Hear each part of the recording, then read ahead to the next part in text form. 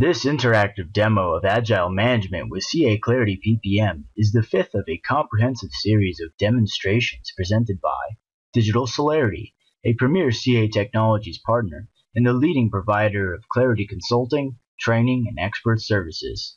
As the #1 reseller of CA Clarity PPM in North America, Digital Celerity is delighted to share our knowledge, exchange ideas, and build the CA Clarity PPM community. Hi, thanks for joining this morning and offering to show us the Agile side of Clarity.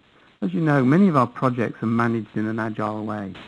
I know we need to create a backlog of user stories and issues that need to be analyzed and prioritized. We then need to schedule the highest priority user stories or issues into 2-week sprints.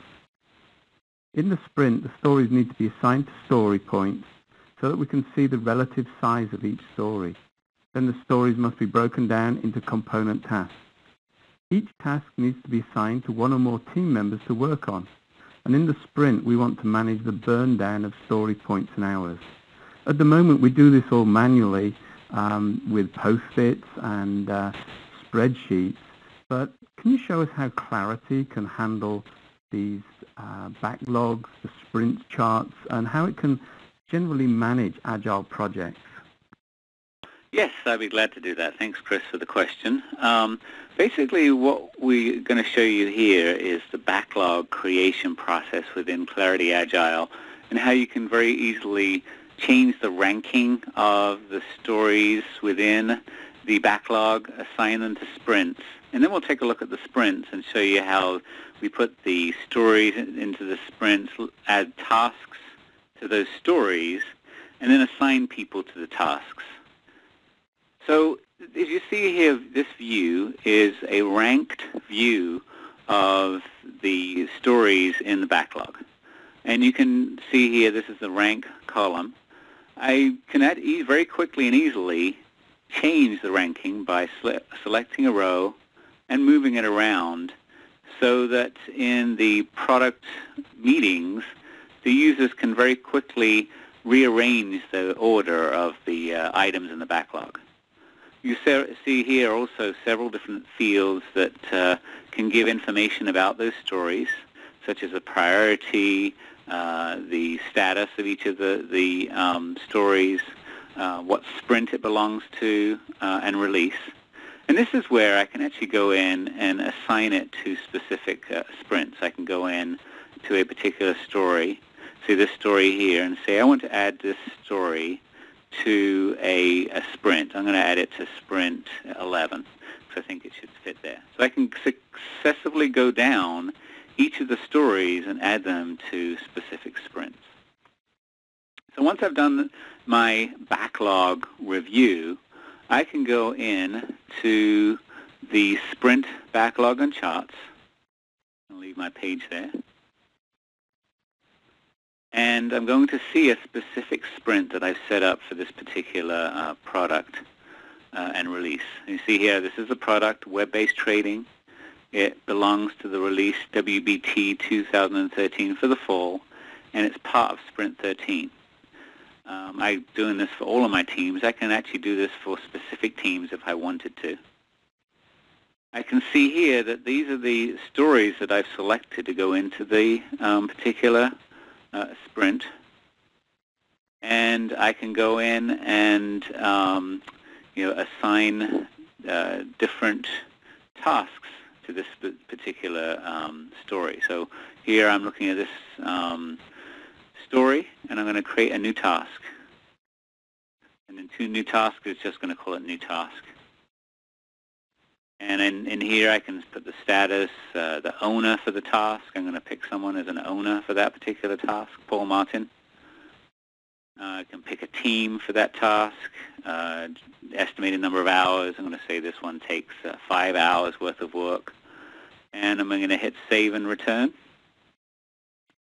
And you'll see this task now gets added into the list of tasks within the that story. So I pull this open, and I see here that that new task that I just added is now part of the story itself. If I want to, I can actually go into the story and start adding in more details about that particular story.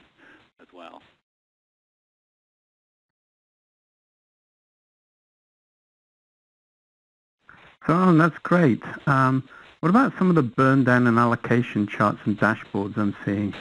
Sure. Can you explain those to me on what I'm seeing on the screen there? Certainly can, yeah. Let me go back to that page.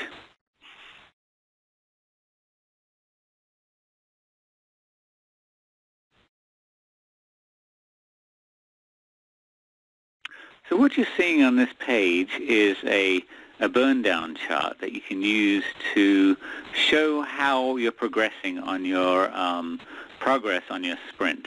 The first one on the left here is by hours, and the second one is by points. And it basically says that when you start the sprint out, you've got this number here, the almost 1,000 hours worth of effort to complete the sprint. Shows you the hours remaining. The hours completed, we're very early into the sprint, so there are very few hours completed. Then it shows you a guideline. How should you be progressing on this particular sprint?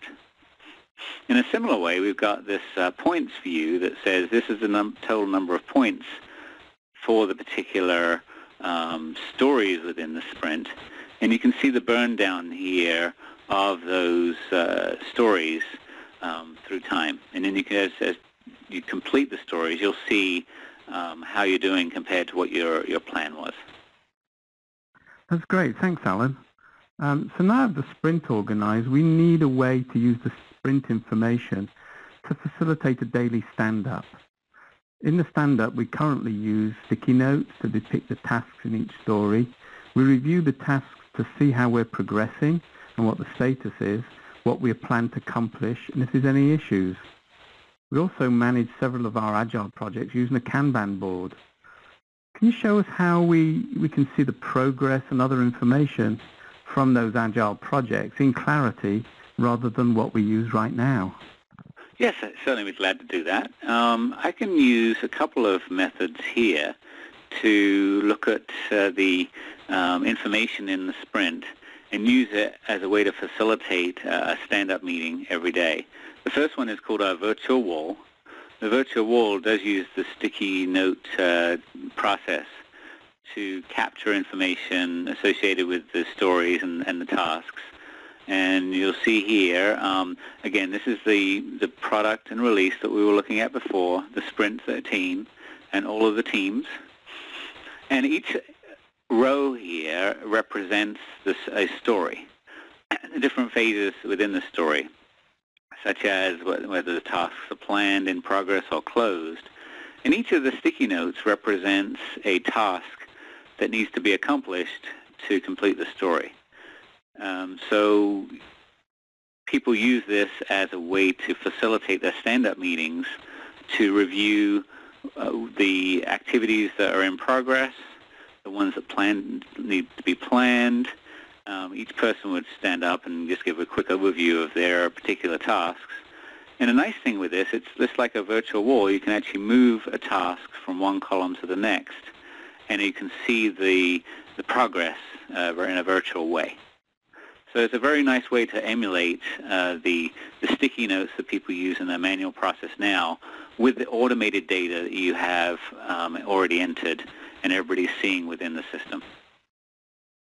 So that is for the sprint information. The other one is the Kanban board, which allows you to go in and see stories for a particular product and release in a Kanban view.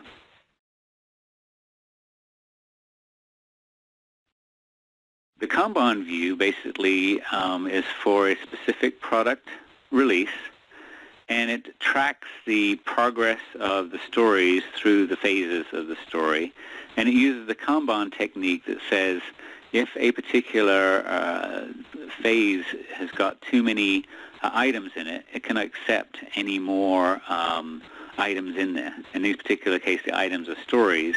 And as you can see here, we are only allowed to have 3 planned stories in that phase, and we've actually added 4. So it throws us a kind of warning limit that says we've actually exceeded the WIP limit of 3. And that is a technique from Lean that enables you to make sure that you don't overload your systems and you get bottlenecks. And people use that quite effectively within the Agile community. Yeah, Alan, that's great. So now I can see how we can automate, a lot of the work that we're doing manually. Okay, thanks, Alan. Now I can see how Clarity can easily be used to manage my Agile projects alongside all the other projects in my portfolios. If we wanted to look at the maturity and adoption of our processes and tools, not just across Agile, but across other disciplines such as resource management, finance management, portfolios, other areas of project management. So we're looking to put more automation into those capabilities. Would you be able to help us there?